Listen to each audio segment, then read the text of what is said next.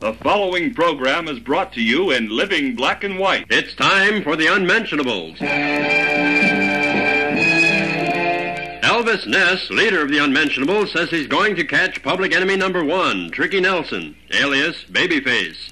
All it takes is a little luck. Just then, the phone rings. It's a call from Tricky Nelson himself. I know that someday you want me. Elvis replies coolly, I want you, I need you. but Babyface hangs up.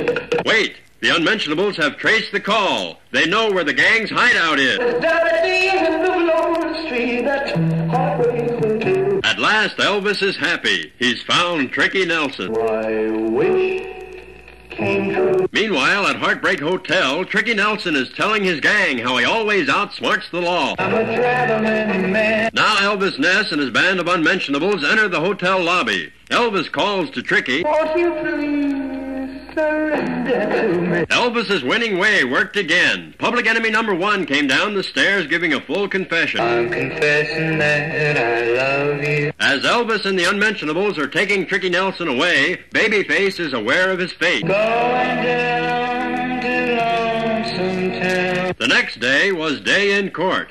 As he entered the courtroom, Tricky immediately called his slick girl lawyer, Defenda Lee. Because of the crowd, he had to whisper. Honey.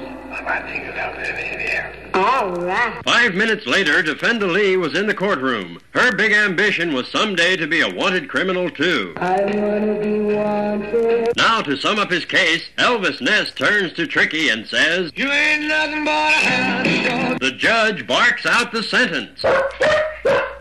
Tricky Nelson will spend the rest of his life Better do it,